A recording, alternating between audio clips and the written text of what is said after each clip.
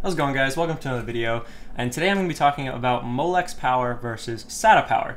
Now, we're not going to be discussing SATA, anything else except for SATA Power. Like, this is SATA data.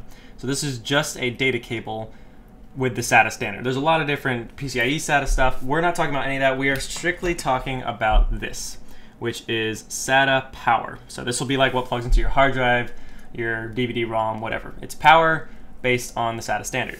So first I'm going to go over Molex, and this one's pretty easy because it's pretty old and not very complicated. It doesn't have a lot of features. So this is a Molex connector, and you can tell it has 4 pins on it. Molex only comes with 4 pins because Molex only offers 2 types of power, 5 volt or 12 volt, and each of them has a ground. So you'll see the yellow pin, or the yellow wire, is your 12 volts, and the black wire is the ground for the 12 volts. And the red wire is the 5 volts, and the black wire is the ground for that 5 volt rail. And that's pretty much it. So it's very simple, maximum power, 12 volts, 4 pins, pretty standard. You'll see this in about every computer, and it was a huge standard for a while until SATA came out, I think in 2003, and that was like back in the 1980s. Okay, so SATA is something that looks like this. And you can tell this is actually a Molex to SATA converter, and you can tell there's only still only four cables that go to it, but SATA, if you go to a actual SATA cable, has 15 pins. So a lot more than just the regular 4 that Molex has. So these 15 pins, I'm gonna just post up a little graph on either side of my face right now.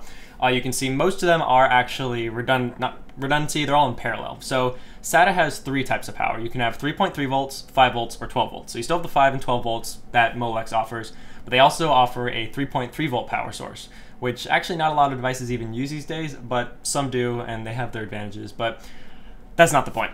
So each of these power sources has 3 pins in parallel to reduce the impedance. And now, why would you want to reduce the impedance? I'm not going to go too technical into this, but reducing the impedance basically creates a better ground for the system. And that's like the top characteristic that changes whether you have an effective ground, is the impedance.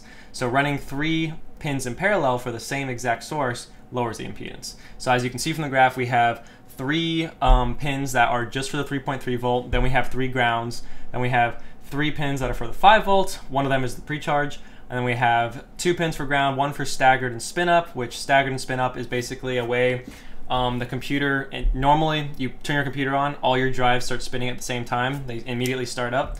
But what stagger does, it delays some of the drives from spinning up on startup, and it provides a stable demand for the power supply. So the power supply is not getting like overloaded all at once when you're starting up and all your system needs power. And so that's another feature that SATA offers that Molex does not. And then obviously at the bottom here we see 3 more pins for the 12 volt.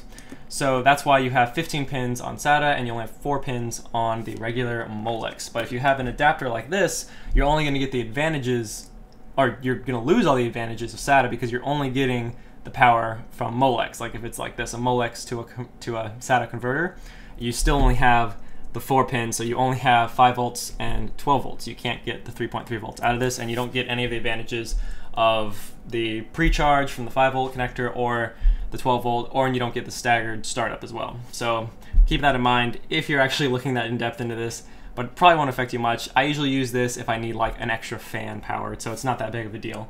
Alright guys, consider subscribing if you haven't already. I will do more videos like this. I might do one on data. There's a lot more data on SATA. But if you want that video, let me know, and I'll see you guys in the next one.